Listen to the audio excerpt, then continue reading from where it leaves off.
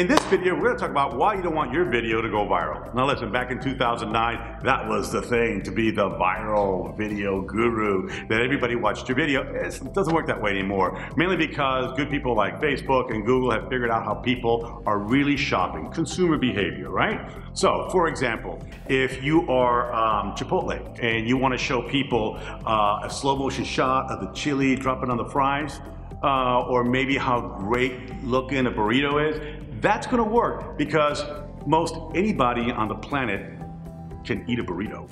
And so that video is going to apply to everybody. But if you're a B2B, that approach isn't going to work for you. We're going to talk now about narrowcasting. Basically, a new way of saying I've talked to your specific audience.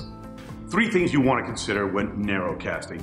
1, you want to find your niche. How do you do that? Well, look at who your customers currently are. Look back in the last few years. What customers tend to knock on your door?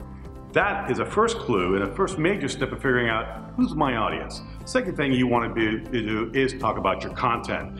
Make sure you're speaking clearly about possibly their pain points or what is trending in your business that people may be interested in, and letting them know, hey, you offer that product or service. And then finally, be clear. You want to speak in their frequency. Don't be random with your content. Be specific, have it well thought out. Remember, you want your video content to speak directly to the people, your potential audience, so it reverberates with them and it compels them to pick up the phone or hit you with an email. Thank you for watching, and we'll see you next time.